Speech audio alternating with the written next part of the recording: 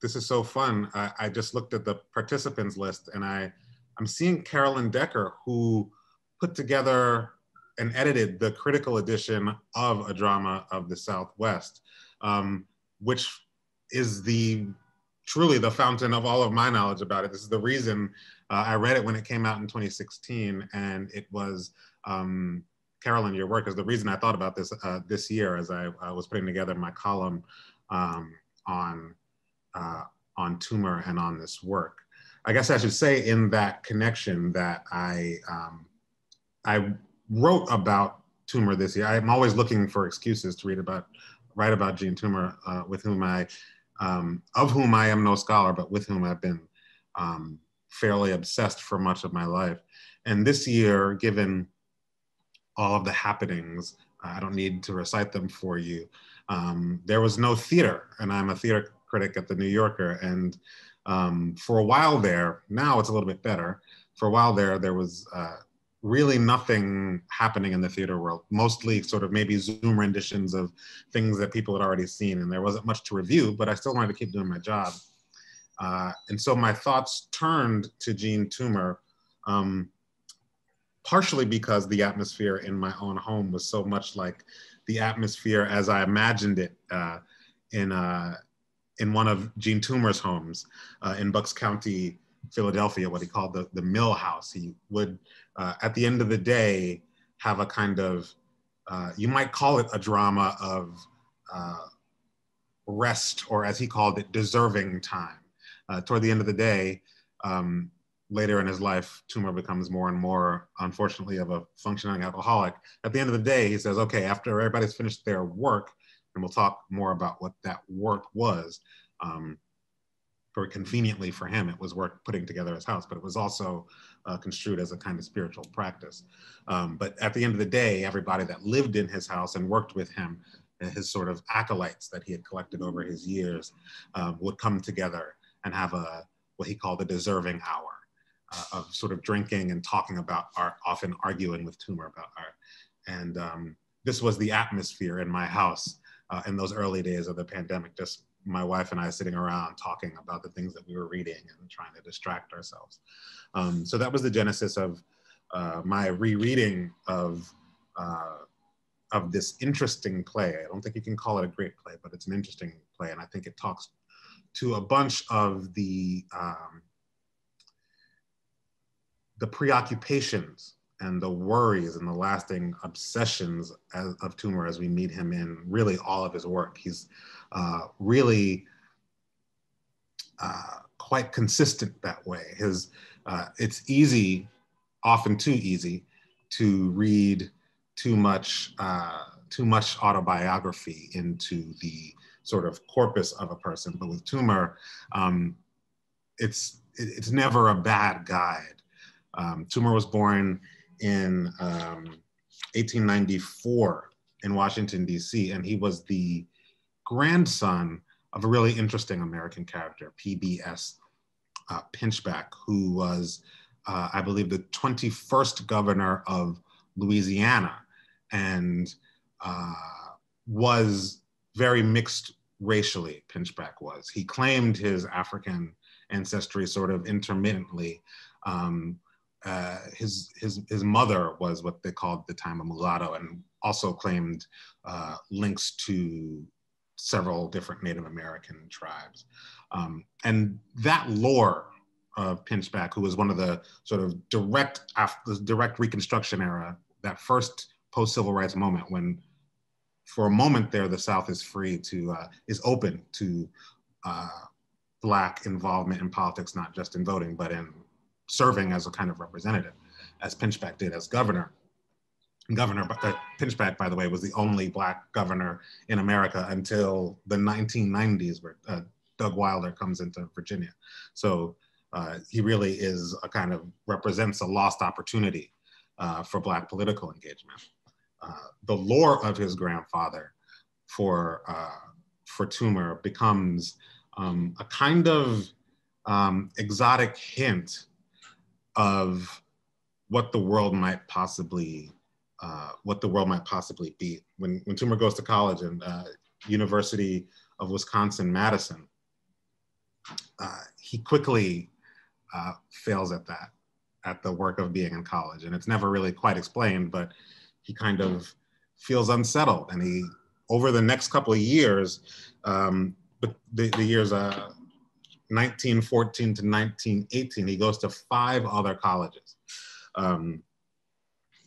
The only account he ever gives of this in the autobiography that he never quite finishes is that he's feeling restless, and that this sojourn among these places has something to do with his desire to synthesize all of the American strains that he feels present within himself. He's deciding, and this becomes a trope for anybody who talks about Toomer, he's deciding whether to identify with this Black Southern part of his identity, to identify with the hints or the rumors of Native ancestry, or with the larger mainstream white culture, which seems ready to accept him based on his looks.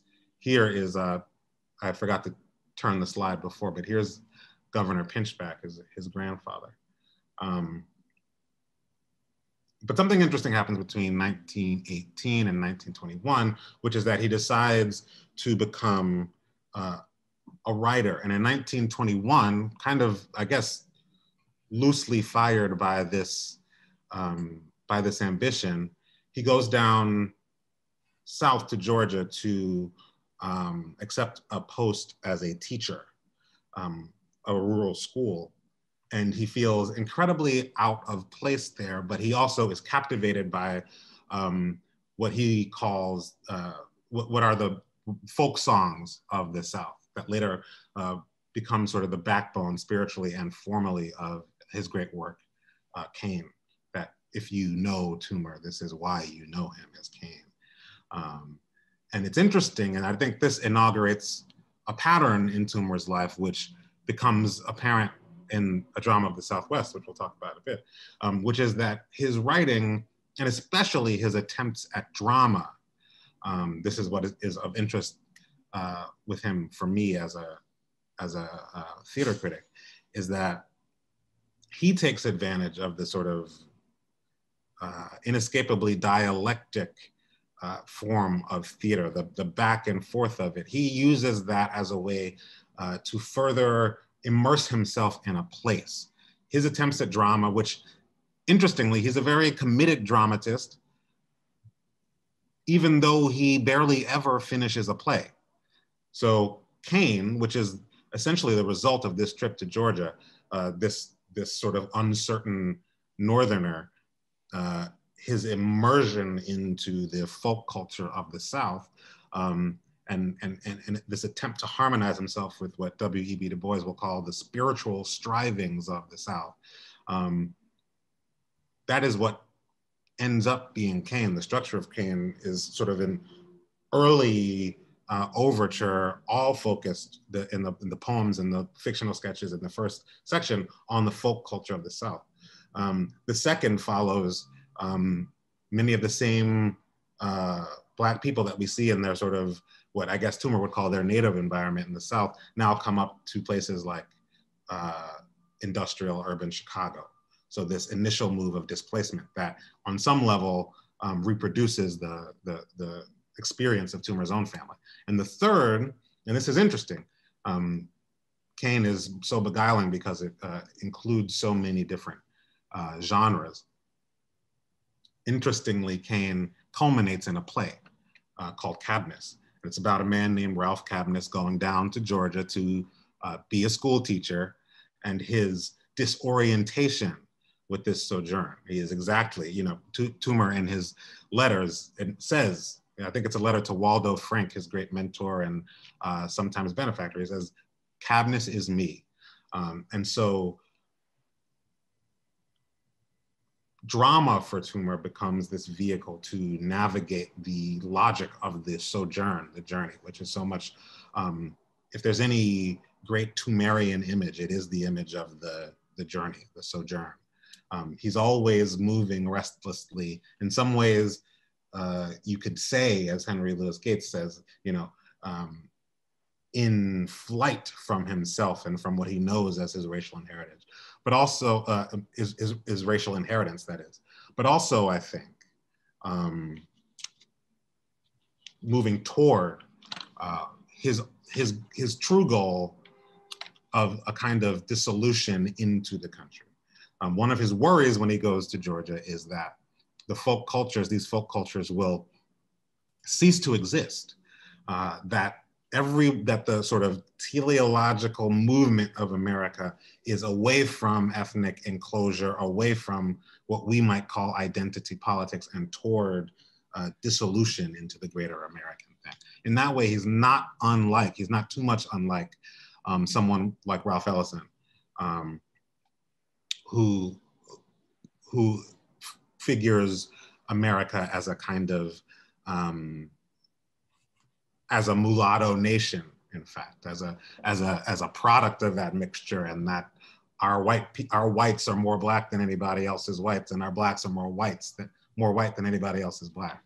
But in any case, Kane, it's funny because speaking of Ellison, here in this great image, this great initial dust jacket from the Beinecke's collection, the success of Kane is a kind of cataclysm for Toomer. He always says that he's dissatisfied with it. And I think what he's truly dissatisfied with is a quote like this one: by far the most impressive product of the Negro Renaissance. It ranks with Richard Wright's Native Son and Ralph Ellison's Invisible Man. This kind of thing, Kane, maybe paradoxically for him, maybe he meant it, and especially the act of Cabness, which, is almost a coming of age of this man, Ralph Cabness's indoctrination and tutelage in the South. Maybe he thought that it would be an agent of that kind of dissolution, but in fact it was not. It labeled him as a black writer, which is what he did not want. He expressly did not want. And so something else really interesting happens to him around this time, which is that in 1924, as many folks know, he is falls into the thrall of, I don't want to too tightly circumscribe the trajectory of this conversion, I guess we can call it, into the work of George Gurdjieff, the spiritualist, whose work was, and I think anytime somebody talks about the Gurdjieff work, the W there is very much capitalized, was about a sort of harmonizing of mind and body and spirit through different sort of, I would call them sort of proto-yoga movements and mantras, and also a steady diet of physical labor. So very conveniently for Gurdjieff, and very conveniently for Toomer later, when he becomes a sort of leader in America of Gurdjieff's work, is a lot of the so-called work is, and then we clean up the backyard. And so whoever's house it is, this is a double benefit for them. Toomer, I mentioned the work that happened at his house. That is what was happening in his house. And so the deserving hour of which I spoke was in some ways a respite from his own kind of impromptu group of student cum contractors. But again, the Gurdjieff work does kind of two things for him. One, it sort of deepens in him this impulse toward synthesis, toward bringing together. And then the other thing that it does is that it brings him into contact with the people. Eventually it brings him into contact with the people who will bring him on another sojourn to the Southwest.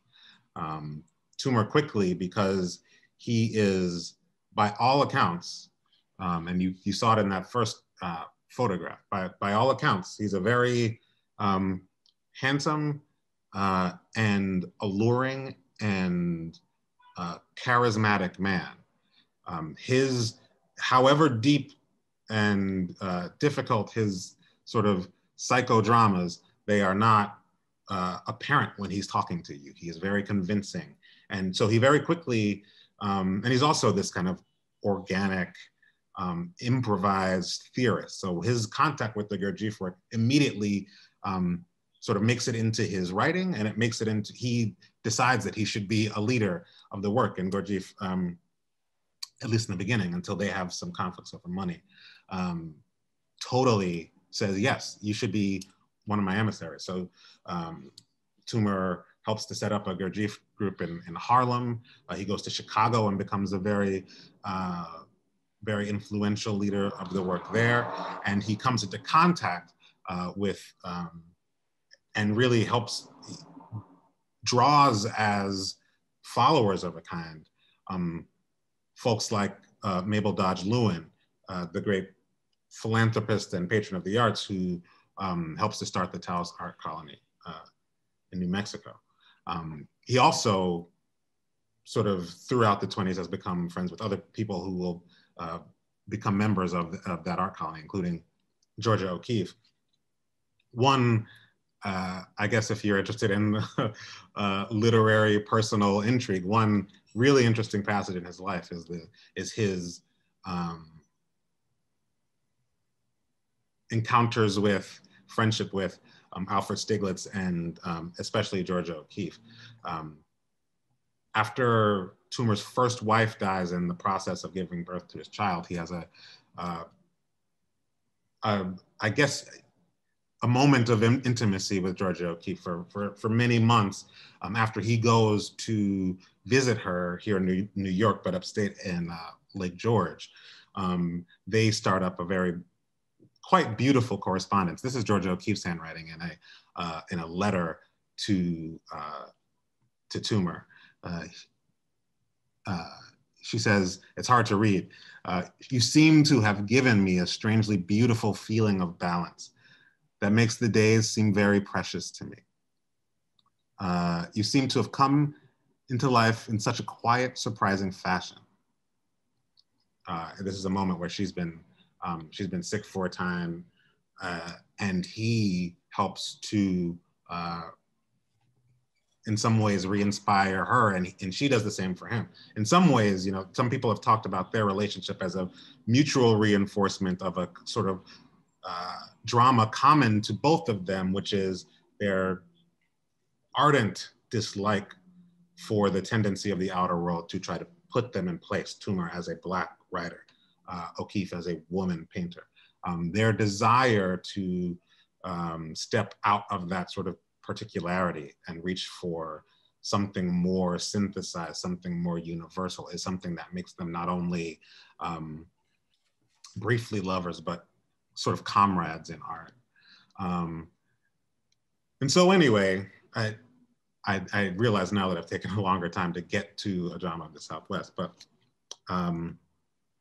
in part because of his sort of prospecting to potentially create a Gurdjieff community, Toomer starts to make trips down to Taos, New Mexico, partially to visit Mabel Dodge Lewin, who wants to give him the money to start a Gurdjieff Institute in the Southwest. And again, what this journey does is give Toomer another way that he thinks that he can kind of reconceive the country along ethnic, regional, but ultimately spiritual lines. One of the beautiful, it's interesting to go from some lines from Cabness, that's that dramatic section in Cain, and some lines in A Drama of the Southwest, which again is highly autobiographical. It's about a man named Tom Elliott who goes down to the Southwest, to Taos, to write. It's essentially exactly what Toomer does. And interestingly, Toomer, despite his flaws, seems to be quite self-aware. Tom Elliott's a lot like Toomer. He is idealistic and given to expansive talking, not really noticing whether anybody's listening to him. He too observes the deserving hour and looks forward to it basically all day. He too is interestingly obsessed with the currents of the day. He talks a lot about feminism and how the community in Taos has become a kind of, he calls it a female fascism, Toomer is very chauvinistic all through his life. But he's very interested in themes like feminism, in revolutionary socialism. And again, his forays into drama always sort of have something to do with his interest in the time and his interest in harmony and synthesis. So back when Cain is written, he's also been working on plays that he barely, there's a very short sketch that's called Ballot, which is a one-act sketch, which he calls of Negro life. It's the kind of thing that could have served as another playlet that would have slotted more easily into the first section of Cain. He's got a play called Natalie Mann, which another Toomer play, which is as yet unproduced. And it's all about revolutionary feminism. After the trip to the Southwest, he goes to India and he writes, again, starts and does not finish several plays. One's called Colombo Madras Mail. The other is called Pilgrim Did You Say? And it's about his sort of disillusionment with India because he's had this sort of idealizing relationship with the East and what he would call the East, with the philosophies that seem to him exotic, but seem again a source of potentially spiritual power. So anyway, listen to this from Cabness, right? This man trying to orient himself vis-a-vis the American South. This is from Cabness. On the one hand, he says the hills and valleys were humming, heaving with folk songs, the kind of beautiful lyricism that we often associate with Cain. But then he also, in his room, in this sort of this opening scene in Cabness of odd despair, he's kind of we see this man suffering and we're not really ever sure why. He says, this loneliness, dumbness, awful and tangible oppression is enough to drive a man insane. Someone dealing with the consequences of a trip. On the other hand, and Carolyn talks wonderfully about this line in this, Carolyn Decker talks wonderfully about this line in his thought about the potentiality that he finds in the journey. One of my favorite lines of a drama of the Southwest is intoned by this. There's a character called an interpreter who often will set scenes, and it's almost like the narrator figure in our town, for those who love theater. And so at the beginning of the play, and you can see that in these notes of Toomer's for the play, it's interesting because these are very abstract. The great question of life. If human existence is for the purpose that human beings may develop souls, if struggle is the basic condition by means of which souls are developed, then all difficulties, all struggles are valuable. That's his notes language, but that's also very much the language of the early parts of the play. That some of the stage directions are poetic and totally unstageable, by the way. But then also the interpreter gives this overture, and you can see Toomer trying to resolve some of those tensions that exist in the mind of a person like Ralph Cabness. Here he is on this sort of trip to the Southwest that Tom Elliott is undertaking. They will come southwestward, he says, not on horseback or in a covered wagon, but driving a motor car. Even so, they will strike experience here, as man ever does when his heart is freshly given to a place. And I think that that is one of the, in this forgotten work, that is one of the signal lines of all of Toomer's work to me. This continued struggle, this constant effort to give his heart freshly to a place. Seems like a person in search of a kind of Zion, a final home that would do all of his synthesis for him. But he here does it again through the language and through the logic of a play. A drama of the Southwest is much more direct and much less poetic in its address than Cabness, his heretofore most successful play has been. Again, he lays out almost a psychic disclosure in what are supposed to be his set design or his stage instructions. He says, here are some stage instructions. You know, if there are any set designers in the audience, just try to stage this, okay? Then silence again, and life becomes existence again. And existence, focused for a time in a group of singing men, expands to the mountain and the close stars. So this cosmic representation of, again, this journey toward something, this experiment, if you want, with a place. Also, really, before I stop, I think I've already taken up much more time than I planned to. There's interestingly, he sets up this dynamic that anybody who's spent a lot of time in a college town you would know as a sort of student versus townie dynamic. These locals called Buchter T. Fact and U. Beam Riesling, that is. I always want to name him after a sweet wine, but no, it's Riesling, as in the sun. And these folks sit on the roof and they talk about the colonists like Toomer. So again, this odd self-awareness. He understands himself as a kind of tourist. But they sit on this roof and they talk about the colonists that are descending on this corner of theirs of the country. One of them is sort of in the clouds, and the other has this sort of proletarian orientation. He's described by Toomer as being above art. U-Beam, giving some of the sort of odd essentialism that is characteristic of Toomer's work, says the spirit of the Indian still lives in and dominates this land. Disappearing elsewhere, it is vital here. So again, this idea that culture is always in danger of disappearing under the sort of gravity of American togetherness. Vital like these hills, to this little cluster of earth built houses, the entire world comes. Buchter T. Fact says, comes and goes as fast as it can. And why? What's to be seen here? This is the person that he doesn't care about all this. He doesn't care about the spirit of the Indian. He says, comes and goes as fast as it can. And why? What's to be seen here? One bank, one newspaper, grocery and drug stores like you can see anywhere, an armory, a baseball field, a fish hatchery, bad roads, the plaza, and a dump heap. Why should anyone come all this way to get dust in his eyes? As for me, it means a job. And so this opposition between this exalted, ethnically fired view of the country, and on the other hand, a much more pragmatic vision. Now, I will always associate Toomer with the more high-flown version, but his inclusion of Buchter T. Fact to me shows so much,